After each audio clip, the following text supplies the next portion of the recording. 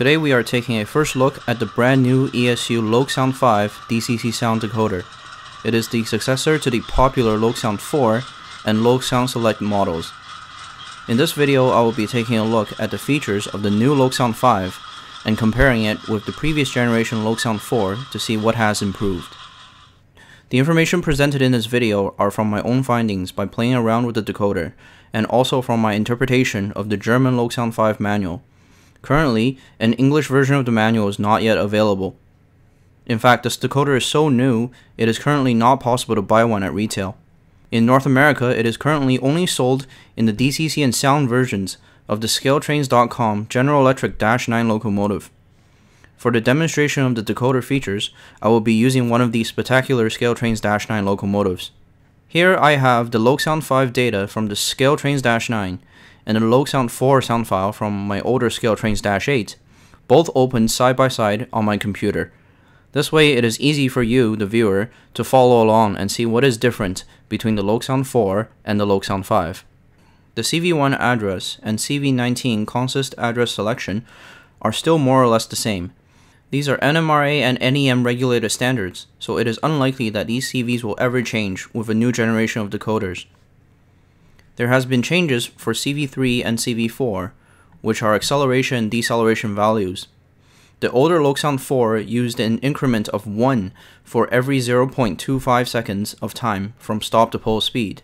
On the newer LokSound 5, an increment of 1 now equals 0.9 seconds. CV29, which controls several features of the locomotive, including the default direction, is still the same. A new feature on the LokSound 5 is that you can adjust the intensity of the switching mode function using CV101. On the LokSound 4, the switching mode function defaults to half voltage, and it cannot be adjusted by the user. Also new on the LokSound 5, you can customize two different locomotive load profiles using CV103 and CV104, as opposed to no customization on the LokSound 4. The LokSound 5 has this new feature called gearbox backlash. I assume it is used to compensate for bad locomotive mechanisms. Fortunately, the Scaletrains -9 is a very smooth runner, so this feature isn't enabled. The LokSound 5 supports up to 32 individual function keys, compared to the LokSound 4, which supports only 29 function keys. The LokSound 5 decoder, at least the 21-pin version that is installed in the Scaletrains -9, supports 2 primary lighting functions and up to 10 auxiliary lighting functions. Auxiliaries 1 to 8 are either amplified functions at the pads of the decoder itself, or logic level functions at the 21-pin plug. Auxiliary 9 and 10 have extra functional abilities. Auxiliary 9 can be used to control the ESU power pack. Auxiliary 10 can be used as a wheel sensor for chuff synchronization on steam locomotives. Auxiliaries 11 and 12 are used to control serial interfaces or used to control servos, such as automatic pantographs on electric locomotives. Auxiliary 13 to 18 are displayed in the menu, but I think these functions are only present on the LokSound 5L and XL models, and are not available on the 21-pin MTC version. Instead of having one sound slot for random sounds on the LokSound 4, the new LokSound 5 allows the user to configure up to 8 different random sounds independently. You can see that this feature is disabled on the Scaletrains -9, which means it is likely that the Scaletrains locomotive is using an upconverted LokSound 4 sound file, which does not have these LokSound 5 exclusive features. Note that the simplified speed curve option is no longer available on the LokSound 5, which means that you can no longer use CV6 midpoint to program the speed curve on these decoders. Complex speed curve and back EMF configuration is largely similar between the old and new decoder. The LokSound 5 include additional CVs to fine-tune the motor back EMF. It is now possible to adjust the back EMF sampling period for slow and fast speeds independently. It is now also possible to adjust the distance between back EMF sampling periods.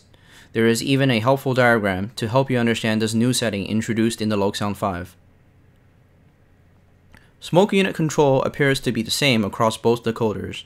I am not too familiar with this because I don't own any locomotives with smoke units. You may recall on the older LokSound 4 and LokSound Select, the user is able to pick different bell and horn configurations using CV48. Now on the new LokSound 5, the user is able to configure up to 16 sound effects independently under the Sound CV configuration section inside Sound Slot Settings. For example, Sound CV 9, which is CV163, controls the horn type on the Scaletrains -9.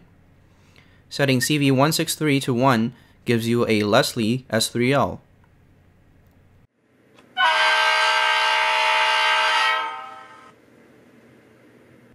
Setting CV163 to 2 gives you a Nathan K3.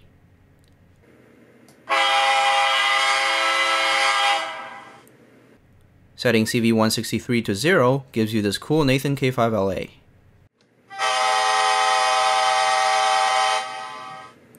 Sound CV10, which is CV164, controls the bell type. Setting it to 0 gives you a mechanical steel bell.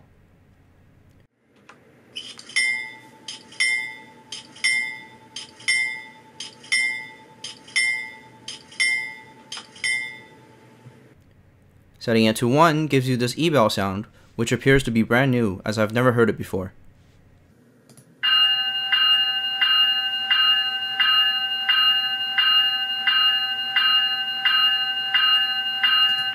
The sound selection should be completely user customizable, although I am not able to verify this yet. Now onto the most significant feature improvements of the LokSound 5, the sounds. The LokSound 5 now supports 32 regular sound slots, as opposed to 24 slots on the LokSound 4. That is 8 extra sounds that can be configured and played back on the decoder. You may notice that on the Scaletrains -9 file, sound slots 26 to 32 are completely empty, which means this file is likely a LokSound 4 sound file that has been upconverted to LokSound 5, and not a true LokSound 5 file. In addition, the LokSound 5 now carries 128 megabits of onboard sound memory, which is 4 times more than the LokSound 4's 32 megabit chip. The LokSound 5 can store around 500 to 550 seconds of audio, which is around twice as much capacity as the LokSound 4. Almost 9 minutes of audio capacity means that it is very hard for you to run out of free space on the decoder. This concludes the technical breakdown of the LokSound 5 decoder, which was probably very boring to watch and listen. So now I am going to give you a direct comparison of how the new LokSound 5 fares against the older LokSound 4. Here is a Leslie 3-chime horn being played on the low programmer on my computer.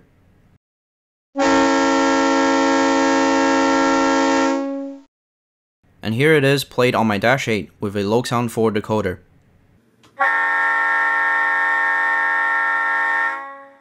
And here it is played on my Dash 9 with the LokSound 5 decoder.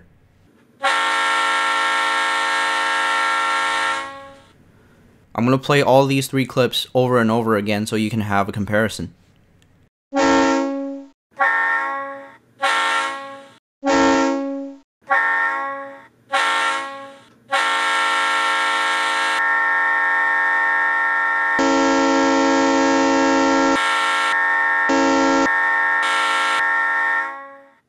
On the LokSound 5, the horn has a tendency to cut itself off when you press the button in rapid succession.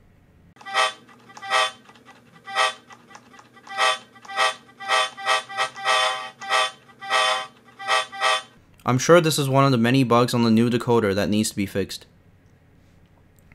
Sound functions on the LokSound 5 is largely similar to the LokSound 4.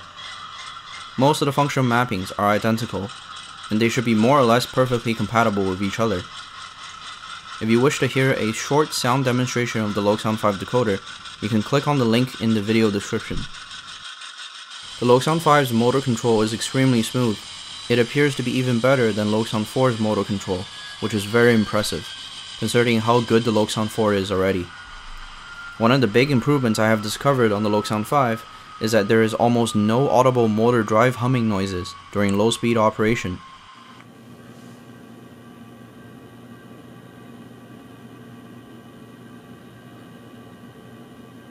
Compare this with the LokSound 4.